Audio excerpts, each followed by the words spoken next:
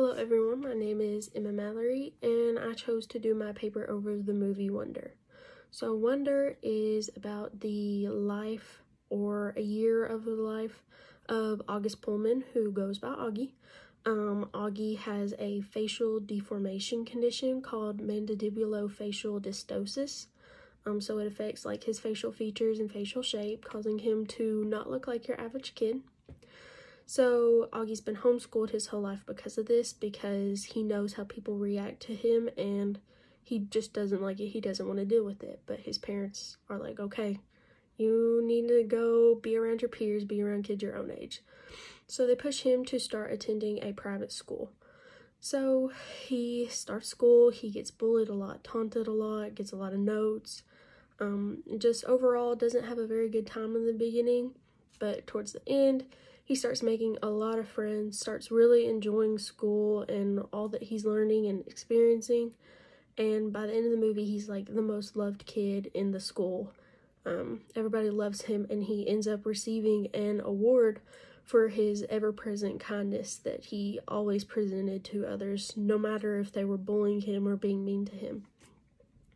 So, the issue that I said was in the movie was 2 stages from Erikson's stages of psychosocial development.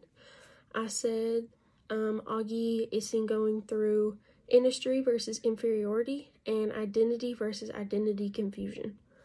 So I saw industry versus inferiority within Augie being supported by his teachers and his parents, but not being supported academically, socially, all of those things by his peers. They thought that because he was homeschooled and because he looked the way he did, he was automatically, dumber than them or lesser than them. So they knocked him down academically, made him feel inferior that way. And then socially, Augie is very much lacking in the social skill department. He has not had much experience with kids his own age. So, the judgment of them and the way they presented themselves to him just kind of lowered his self-esteem even more.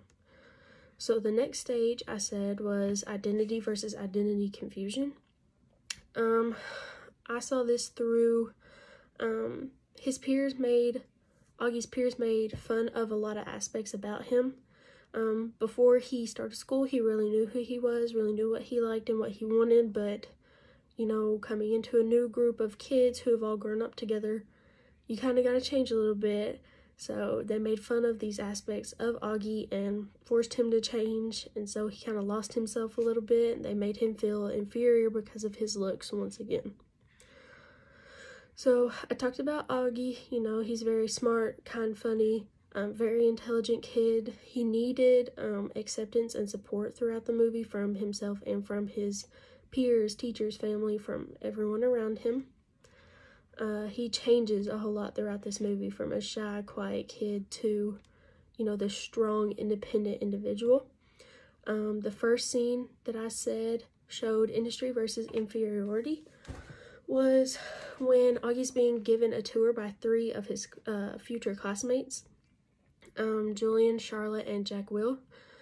Julian makes a comment about how the science elective is very hard, so Augie probably won't be spending much time there because he's never been in real school before. Obviously, Augie is very gifted in science, and just because he's been homeschooled doesn't mean that he can't understand science like that.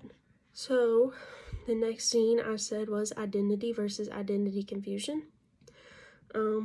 Julian makes fun of Augie's Padawan braid that he has, and when Augie gets home, he cuts it off just because of the way Julian made him feel. So Julian lowered Augie's self-esteem and made him once again feel inferior because of his braid. So I chose this movie because of how interesting it is. I've read the book. I love the book. This is just a very interesting story to me. It really taught me to always remain kind and to always persevere no matter what life throws at you.